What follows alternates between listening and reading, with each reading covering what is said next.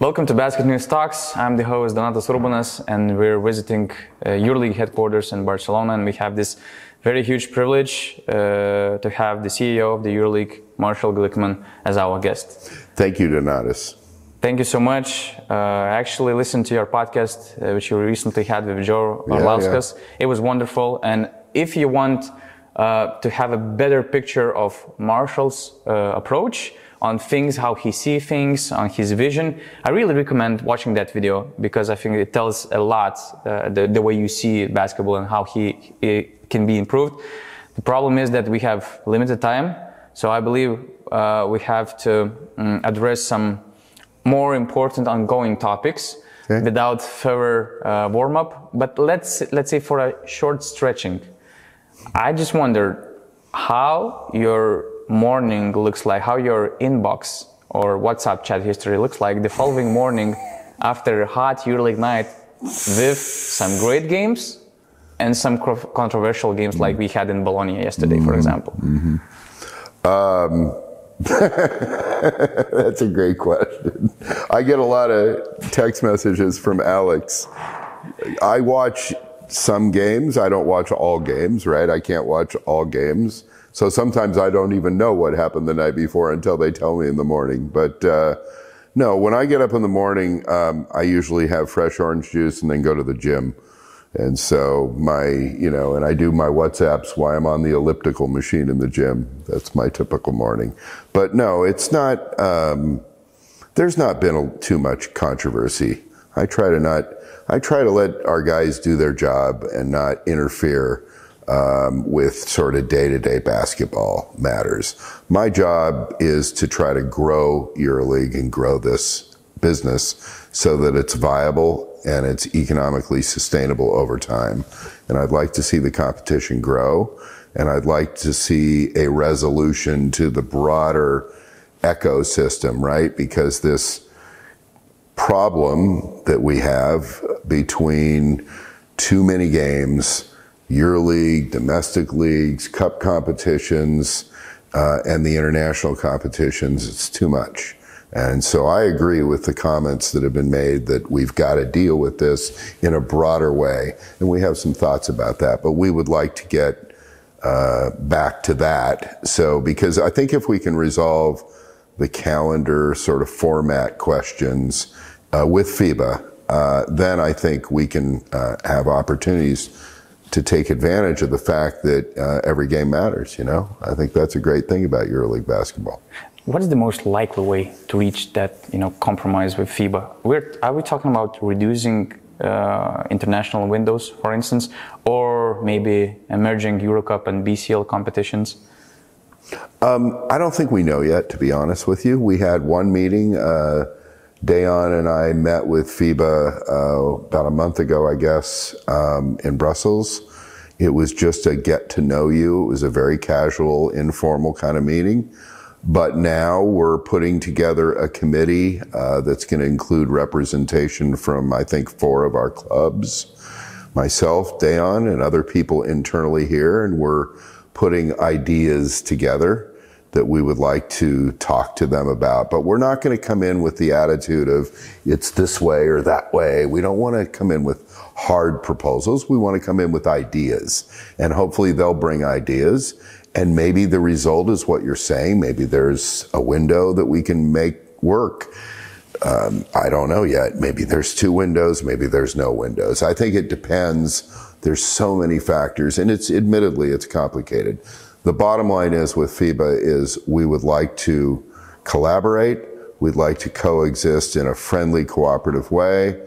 We respect the idea that our players should have the opportunity to play for their countries, meaning in national competitions. But it's complicated. We also have a business to run. And so we have to look out for our business interests, but we're also interested in looking out for the interests of the domestic leagues and FIBA as well. It's been 4 months since you're running this business, and to me, it felt that this recent situation with Red Star Belgrade and Facundo Campazzo was probably the most challenging for your leadership in, I would say, regulations wise. there were a lot of, interested parties. There was a lot of pressure. The club, the agencies, the ELPA, players, Facundo Campazzo by himself. And you had this privilege to lift the ban, but you didn't. Can you get us through that decision-making process, what you thought was right for the league, for the players, for the whole ecosystem, and why you decided, not to lift that ban? The formation of the ELPA was how many years ago now? 3 years ago. That's a big step forward, that there is a players association. Then the framework agreement came forward. One of the biggest issues for the players, for very good reason, was we need to be paid, and we need to be paid on time. So that's one of the several topics that are addressed in the framework agreement, as you know. The players weren't paid on time. We have an independent body called the Management Control Commission that did deep investigations. I don't want to get into the details of their work, but we're not involved. They're independent. They're truly independent. They're a group of 3 attorneys who have no baggage. They have nothing to do with basketball directly. So they came to a conclusion that the club was not forthcoming with some information that was necessary. In the meantime, they were able to register players that otherwise they wouldn't have been able to register, which gave them potentially a competitive advantage that they otherwise wouldn't have had. At the end of the day, I didn't, the word amnesty, the only authority that I have as the CEO is amnesty. And amnesty means that you're making the whole thing go away as though it never happened. That's what it means. It wasn't a question of can Campazzo play or not play. It wasn't anything to do with Campazzo. It was to do with my view is that we have to uphold the integrity of the system, and particularly in a situation where we're doing precisely what the Players Association asked us to do. Or the Management Control Commission, I should say, is doing that. So I didn't feel that it was at all appropriate for the CEO to step in and change something that had been going on for quite some time. And just because I feel very bad for Campazzo personally, by the way.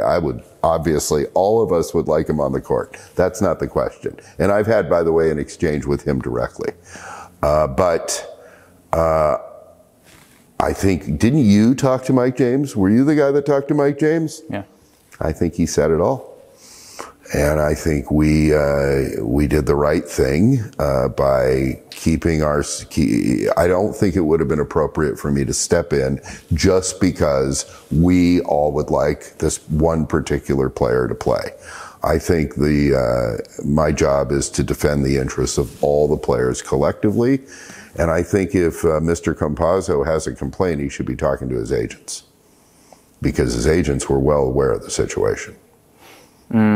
At least there is that kind of rumor that Campazzo's camp, regarding his agents, Campazzo's camp, it feels like they were assured that there shouldn't be any problems. I don't know where they got that. Was that the case, or just they weren't assured by the CEO office. Nobody talked to me.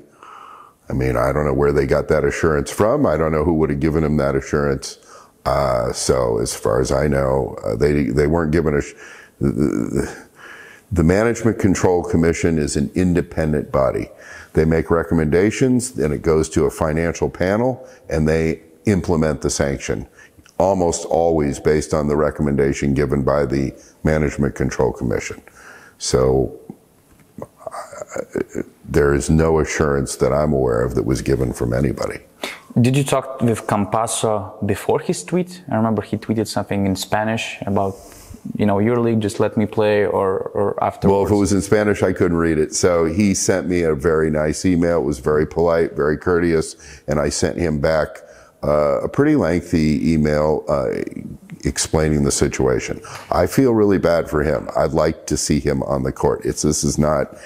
He pointed out that this is not his fault, and I agree with him. It's not his fault.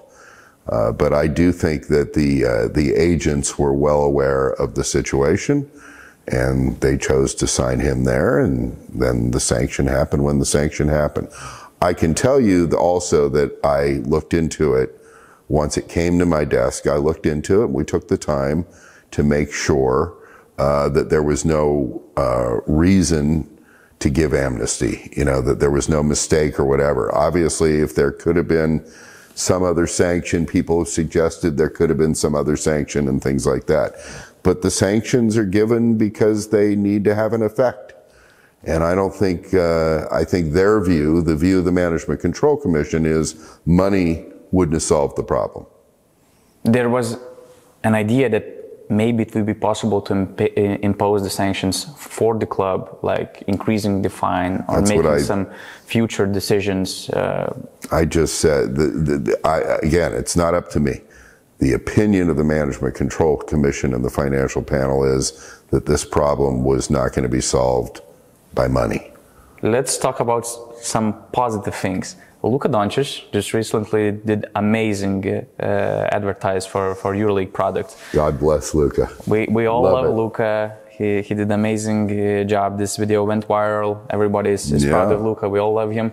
But listening to his quote, to his words, I was thinking, I just remember the situation with Kevin Durant coming to Monaco and Piraeus last season. And I thought, is it possible to make something out of it as a league? To capitalize on it? I don't know. It's a brainstorming process, but to create some merchandise, some jerseys, to ask them to be ambassadors of the game when the Final Four comes, or throughout the regular season. Did you have this, out of the box thinking what we could do about it as an organization, not to leave it as, one-time amazing tweet? Well, Luka's not the only one, because Giannis has made comments. There's been several players, even American players, who have made comments. I think even Kevin Durant made some. Didn't he say something about wanting to play here at the end of his career or something like that? Yeah. So there's actually several comments that have been made over a period of time. Of course, I'm a marketing guy. I'm all over that. I'm encouraging that we use all of our platforms to, I think didn't I see a t-shirt? I think I saw a t-shirt online. I think it wasn't a real t-shirt. I think it's like a digital t-shirt, right? So maybe there'll be t-shirts. I love it, obviously. When players are pointing out what is the positives about European basketball, I think we need to do exactly what you're saying, which is emphasize that and put it out there. But we need to, we need more resources in order to do more marketing, and we need to capture Gen Zs and make it more exciting. I want this to be a players' league. One of the issues is it a players' league or is it a coaches' league? In my view, the players are the stars. The players need to be put forward. And we're making some changes in that direction, and we'll continue to. How to make it a players' league, for instance? What would be three most easiest ways to reach in the short term? By giving them the freedom to use their social media platforms, giving them the freedom to use their voice, by taking our digital content and all forms of our content and putting the players out there more. I think people are interested in our players in terms of their lives and our players as people, not only as basketball players. And I think that's part of the secret of the NBA, is that the players are relatable, whether it's through fashion, whether it's through fitness, whether it's through health and nutrition, whether it's through causes that they care about. A lot of our players have really begun to use their voices and use their platforms, I think, in generally positive ways. And I think the more we can find different ways through our players to relate to people instead of just basketball fans, I think that's to our advantage. But, none of this is easy. We need to also expand ultimately, I think, into some important markets. And that's a really high priority. So if we can begin to penetrate in London, Paris, these kinds of markets, I think we're going to see a lot more success. Yeah, speaking of these huge markets and big players, I believe I remember we did a podcast before the season about top winners and losers of the off season, and I remember I mentioned that I think that the biggest losers of that off season were EuroLeague fans, maybe EuroLeague organization itself, because of losing Victor Wembanyama to some other competition, particularly domestic league. And I was just wondering, if you were in charge, let's say, was there anything you could do to try to convince him to find some agreement just to stay in EuroLeague or at least Eurocup environment? Because losing Wembanyama, losing all this exposure and his greatness on the courts, it's pain in heart. I would like to be in a position where we could have, as a league, meaning the clubs collectively, because we're the clubs, right? We're here on behalf of the clubs, could have intervened somehow. I think, though, the reality, given Victor's situation, given his age, given this transition that he's obviously going to make from playing European ball to going to the NBA as the #1 pick next year, I think it's fair to assume. I'm sure the advisors around him are telling him, let's de-risk the situation as much as possible. So I think they're probably looking at this as, how do we play fewer games this year, not more games? Maybe how do we play in a less intense competitive environment so you're not risking injury? And then how do we put you in a situation where you can pretty much do your own thing, right? To kind of showcase your talents. Whereas here, as you know, the coaches want to win games. That's their priority. I understand that. So maybe his role in a EuroLeague environment wouldn't be the same as the role he has where he is now, where he has more freedom to kind of just ball. So I understand it from a kind of business perspective, from his perspective. I don't mean him personally. From our perspective, you're 100% right. We would have liked him to, it would have been great if this year could have been his send-off.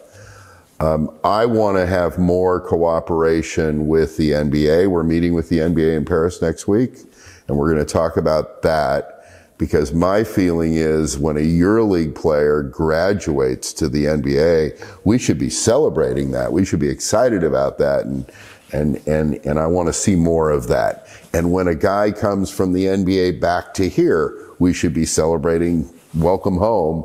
And when an American player chooses to play here instead of the NBA, we should be celebrating that too, and we should be capturing, in my view, their journey.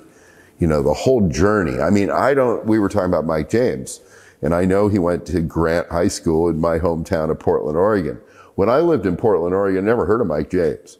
I'm sure he was probably the best high school basketball player in the city of Portland. It's not a big city. He had to be one of the best 2 or 3 players. There aren't that many that get to that level, right? Did he play college ball somewhere? I believe that he might have been under the radar, because even in Europe, he started from like second lower divisions. Yeah, right? Yeah. So, but to me, what would be super cool is if we could have these cameras sort of following him around from the beginning. I mean, wouldn't it be great if we had a way to follow the journey? To me, that's what's so interesting over here, is the journey these guys take. European guys that come up through the academy system and through the club system. Some go get a cup of coffee in the NBA and come back. Some make it and become stars. Then you've got American guys. I'm interested in these American guys. With 25% of our players, American guys, that are coming over here, and what's it like to make the transition culturally? What's it like for their families and their kids living over here? To me, that's really interesting. And there's so many. We're a really diverse league, and there's so many great stories, underlying stories behind it. So I wish we could, and I'm pushing internally to be in a position where we can capture the journey of all these players, because I think that's just so interesting. There's a basketball journey and there's a personal journey, and I think those things blend together, and I think that's interesting to people. You touched some good points, and now I have this feeling we previously we had these NBA Europe games. Yep. And I don't remember anything like that for a few years. This is true. Didn't we lost some track or relationship with the NBA? What we could, bring back again? Yeah, I'm going to try to reset that relationship. I had something to do with the original, what do we call it? NBA, what was it called? NBA Europe games or whatever it was, but there were some games that were NBA versus NBA, but that there were several NBA versus EuroLeague games. It was a great situation. I was involved in those discussions as a consultant to EuroLeague back then. And I got to be honest, I don't know what's happened to the relationship. I think the relationship is fine on a personal level, but I don't know what's changed to why those games have gone away, other ways we could be cooperating. We could be cooperating in business ways. We could be cooperating as far as the game, the rules of the game, how the games are officiated. There's a lot of things we could be doing together in collaboration. I think part of this is also resetting our relationship with FIBA. So, because the NBA sits on the board of FIBA, Mark Tatum is on the board. So I think if we can reset our relationship with FIBA, that kind of links to, the NBA. So I'm walking in, we have a short window with the NBA because they're so busy in Paris, but we have meetings this coming week and I'm looking forward to that. I'm also going to Salt Lake for the All-Star weekend. I'm going to see a lot of people there and I'm with you. I think it's time to talk about, because after all, we're feeding, the NBA is probably 25% international players, maybe more. Most of whom are coming from Europe and many of whom are coming from our key countries and our key clubs. And so we're a feeder system for their future stars. So we ought to be cooperating more. And I'm going to be as innovative as possible to see that happens. Any ideas how to solve this huge problem, the amount of the NBA buyouts? This is a very nice journey with all these stars. Yeah. Starting their journey in Europe, coming to the NBA, but the problem is that these clubs invest a lot of money, but they're not getting enough reward for that probably.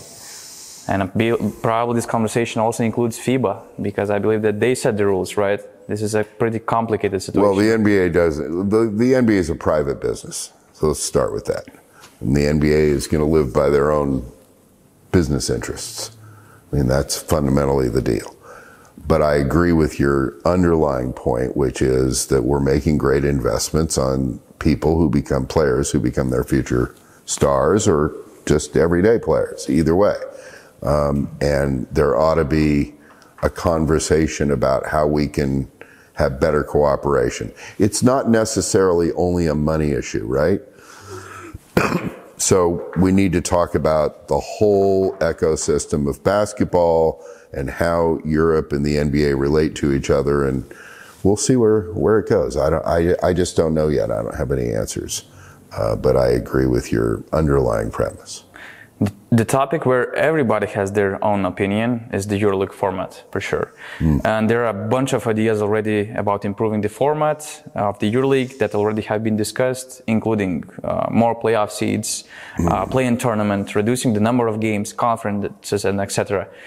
What do you think, which of these ideas are inevitable, let's say, and the most likely to be integrated in the EuroLeague in the following years, for example? Well, it goes hand in hand with expansion. So we're 18 clubs today.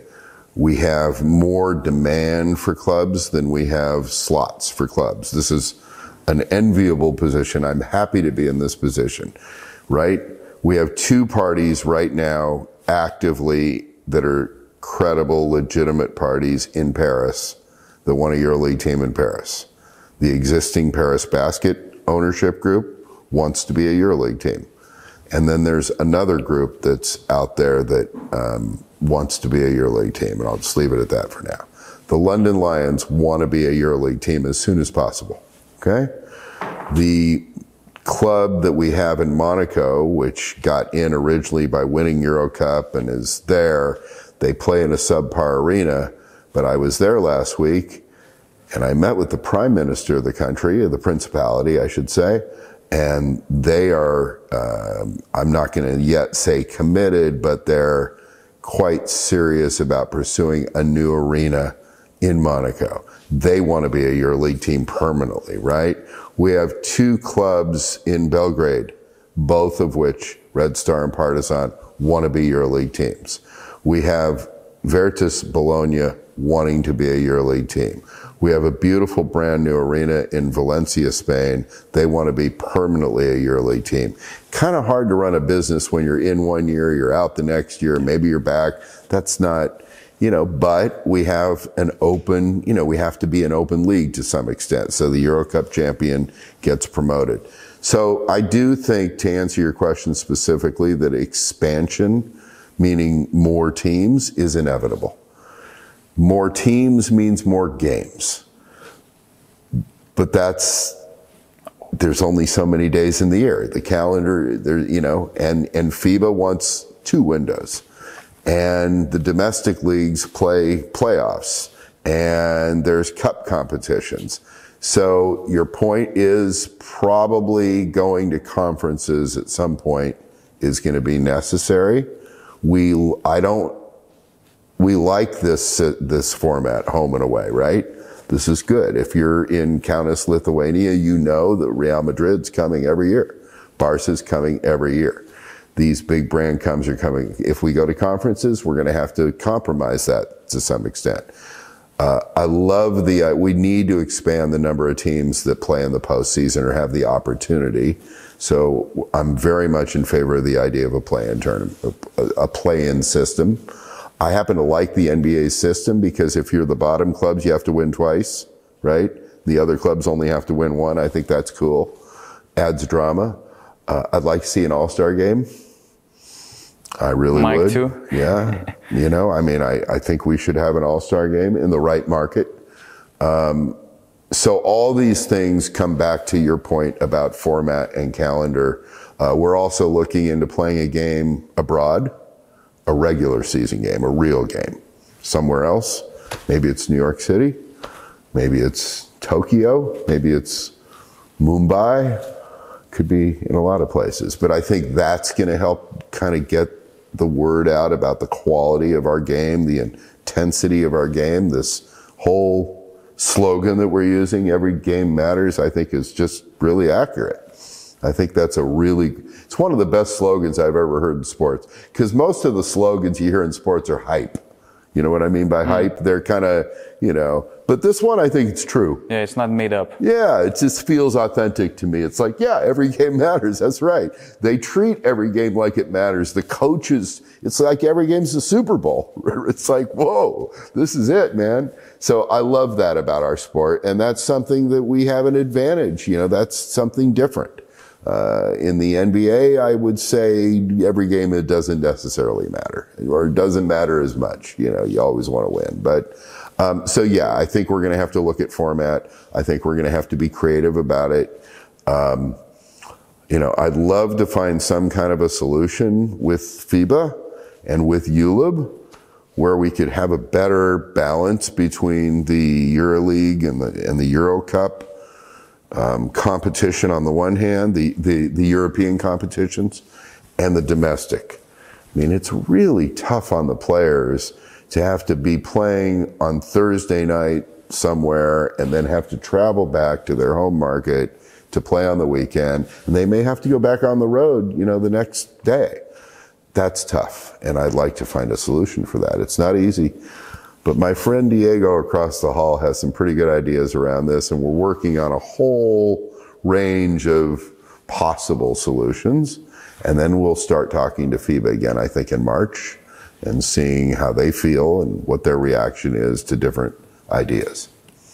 When you mentioned, and also Mike James mentioned this NBA All-Star, EuroLeague All-Star idea, I thought that it could be a great thing to replace the whole concept of the Final Four, to bring EuroLeague stars to one place, to sell it as a product, and then to have the extended playoff series, not just playing quarterfinal series, but also semifinals and finals. But in the recent interview on Squeak, I heard that you're not the fan of getting rid of the Final Four, right? Well, no, I like the Final Four a lot. I think it's cool. I love it. Obviously I come from the States, the NCAA Final Four, single elimination, allows a Cinderella to come through. It makes the game, the one game is everything, right? So I think that's kind of nice. So I don't necessarily want to do away with the Final Four. It's I think people are comfortable with it. I know some people would like to change it.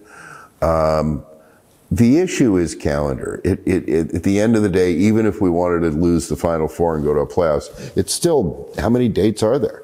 The domestic leagues are playing how many rounds of playoffs, Alex? At least 3. Yeah, right. So, there's only so many days. It really comes down to that. So the Final Four is a compact way to determine who's going to be the champion from year to year, and I like the drama of that. So I don't think the All-Star replaces the Final Four. I don't see it that way. I think it's additive. But I think that the problem is that all these great ideas that we can think about comes down to the fact that the calendar is so packed, and right. If the solution won't be found, I'm not sure if we can actually do something more about it, right? So what maybe makes you be positive that we can reach the solution pretty soon? Well, I think if you, we're working on different ideas, but look, if you go to conferences, that changes things considerably. I'm just saying. So you theoretically, in a conference environment, if you had 20, 22, maybe ultimately 24 clubs, then you can play home and home like we do today inside your conference, and you play home or away outside your conference. So that means you still play everybody, but you alternate years where you go play on the road versus play at home. That saves a lot of days. And then there's, there are some more radical, let's say, ideas that we're also looking at that would, there's 12 months out of the year. Right? So there's the summers of the summers. I'm not suggesting we're playing in the summer, don't get me wrong, but I think there's different kinds of solutions. It really depends to what extent EuroLeague and FIBA and EuroLeague can get into a room and are serious about trying to work this out. I can tell you that we're serious, and I can tell you that I believe, we haven't met with EuroLeague yet, I haven't met with EuroLeague yet, but FIBA and EuroLeague, of course, are very close, and my sense is that FIBA is very serious. The problem is that just before this interview, I read some quotes by the president of EuroLeague, Thomas van der Spiegel. Yeah, those quotes were very unfortunate. Yeah, he just said that EuroLeague is killing European basketball. Yeah, so it's hard to imagine some compromise in that environment. Right? I don't know Thomas, but I got to be honest with you. I find statements like that to be really disappointing, because it's a negative statement. Why can't we sit down and work this out instead of making statements that say we should go back to how it was 25 years ago? People want to see the best players and the best teams and the highest level, right? And yet the domestic leagues are really important. I'm not denying that. I'm not anti-domestic league. There was talk at one time, you probably know this, about EuroLeague clubs leaving the domestic leagues. You're not hearing me talk about that.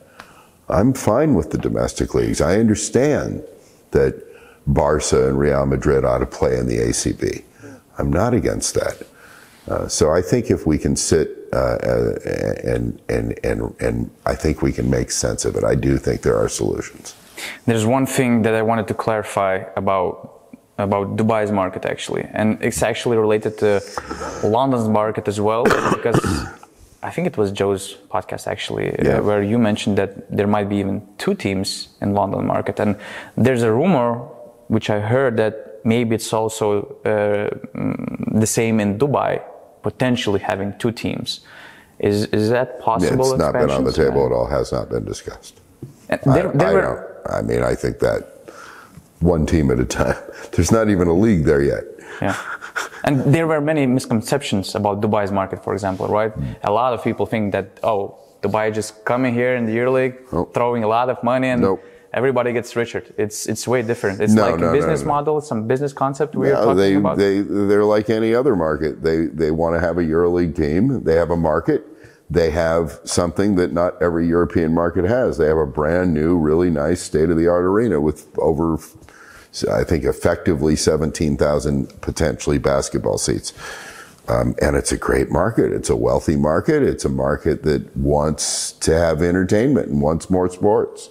So it wouldn't make sense not to be engaging and talking to them. Whether we can work out a deal that makes sense for everybody, I don't know yet. We're still talking.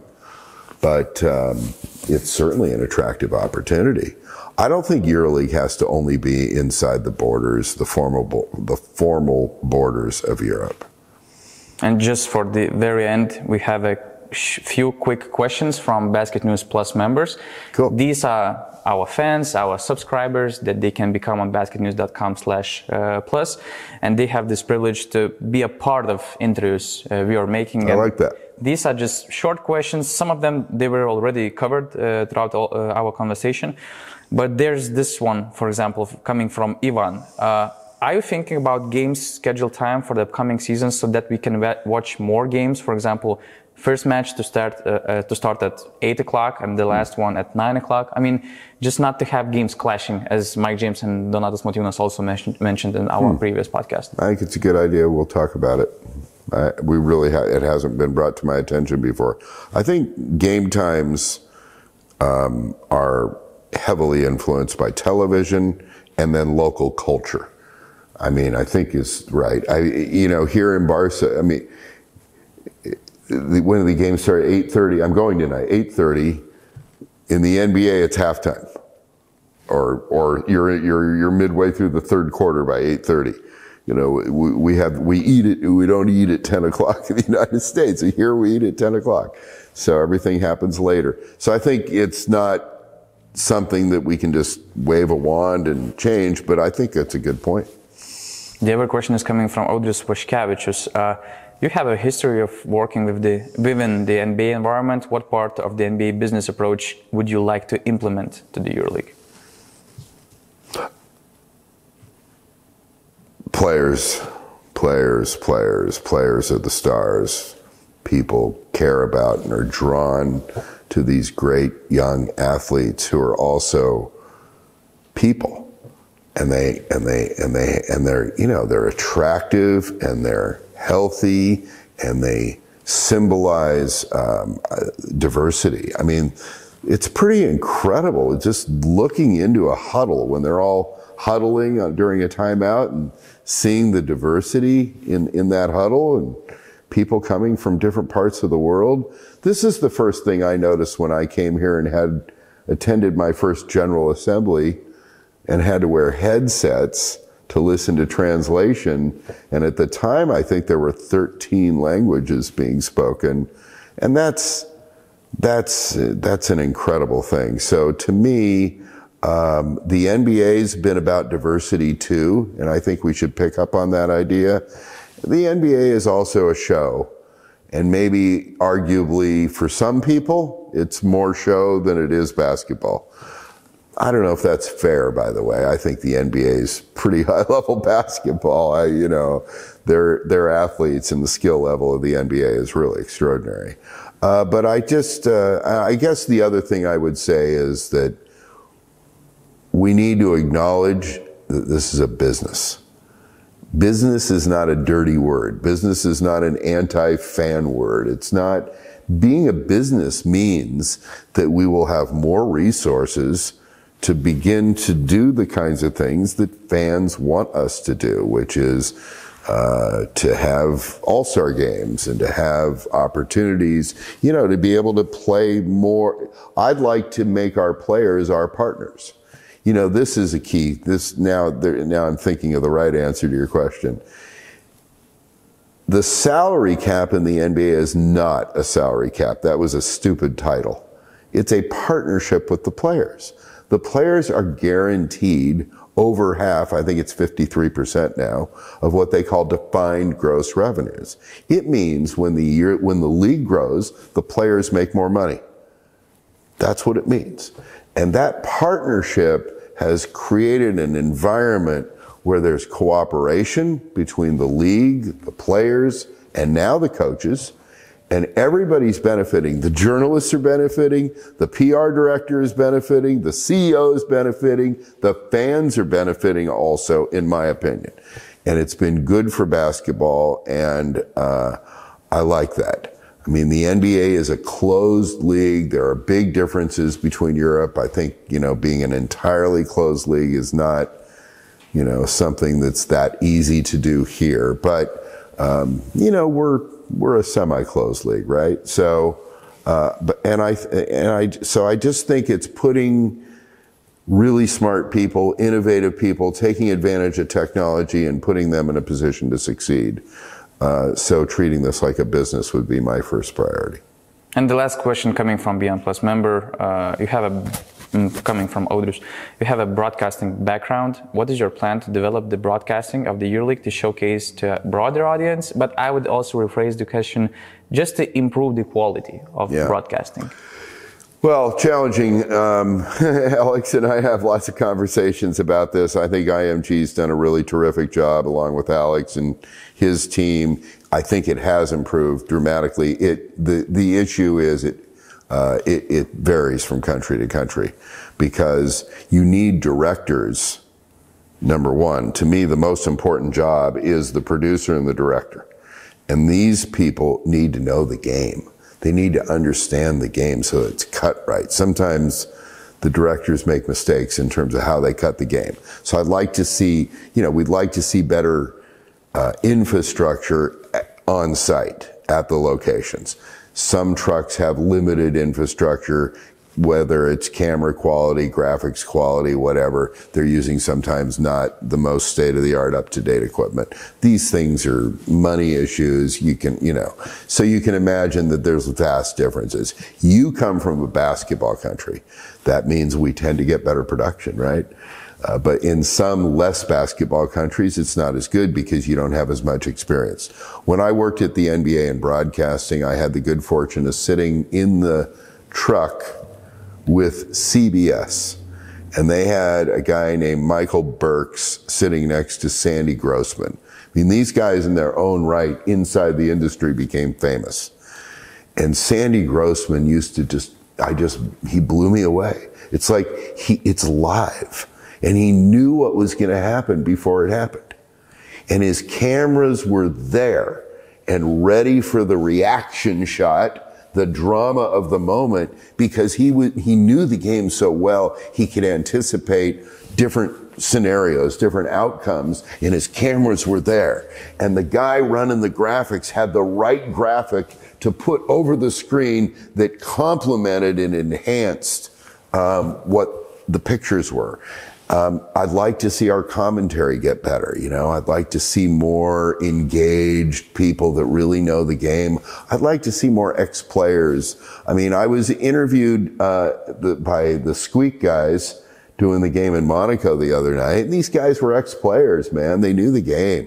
They were ballers. Yeah, they were great. And they were asking really good questions. And so I'd like to see more of those kinds of people. Sometimes I turn on games and I hear these play-by-play guys and they just blah, blah, blah, blah, blah, blah, blah, blah, blah. I mean, it's like, you're telling me what I can see. I can already see it. So add something to the experience. Don't tell me what I can already see with my eyes. I don't need to hear you tell me what I can see with my eyes. I need you to add more information and make this experience better. I mean, I could go on this topic, right? We should have different feeds, about Manning cast in football. This is cool. I mean, so they've got the regular broadcast, but I can flip over to a different channel and I can watch Eli and Peyton sitting on a couch like I am, like they're in their living room talking about the game. That's fascinating. And we've got more and more technology now where you can be your own commentator. We're even giving fans control over cameras, letting them be the director. Maybe I'd like to watch the game from over here instead of over here. This is cool. So we're pursuing all those things, of course. But, we have a ways to go. Just the last question coming from me. You don't need to expand with this one, but give us a short teaser. How do you visualize the EuroLeague in, let's say, 2026? I think it's the year when the IMG contract expires, right? And it's, I would say, 3 years. It's pretty enough to do some changes, right? So how do you visualize this competition? I'd like to have I kind of have a less is more perspective, rather, so I'm talking, partners, right? I'd like to have a handful of partners who are really committed to helping us grow and taking this sort of growth journey with us. Global brands so it's not about just advertising and sticking logos, but it's more about an engaging relationship. So I'd like to see that. I'd like to address what you're talking about. I'd like to see, meeting production values. So it's consistent across all the countries. I'd like to see much deeper and more interesting digital content. I'd like to see us grow the sport to, maybe 24 teams so that we can take advantage. So we have clubs, and for sure in London, for sure in Paris, Monaco, Belgrade, Bologna, Valencia, these markets. I'd like to take advantage of that. I hope that we can welcome our friends in Moscow back into the competition. CSKA has always been a great team, so I pray that situation gets resolved so we can welcome them back in that period of time. So I guess I'd like to be able to have meetings with FIBA that are collaborative, not adversarial. And so we're working together to solve and make basketball more important, more part of the mainstream. So that's something that's a high priority for us. And, I guess I'd like to see I want to see my son, who's 22 years old, but more than him, because he's my son. So he kind of has to like EuroLeague. If he doesn't like EuroLeague, he's in trouble. But I want him to get all of his basketball-loving friends, all of his NBA-loving friends to get turned on to EuroLeague. Not against the NBA, but as part of it, so that they watch Luka Doncic when he's 16. And how old was he when he played at Real Madrid? 18. Yeah. So they know by the time he's at Real Madrid, they know, hey man, that guy's going to be big time. He's going to be a big time player. I can see that. Young people are into these stories. They want to see these guys when they're young and move up. I'd like at some point to bring the women's game into the mix. I know it's taken a long time, but I'm a big believer in the WNBA, and David Stern stuck with that at times when people said that, that should go out of business. No, he stuck with it. It was important. So I don't know. Is that enough of it? That's enough. Okay. Best of luck in growing this great product, and Appreciate thanks a lot for the conversation. My pleasure.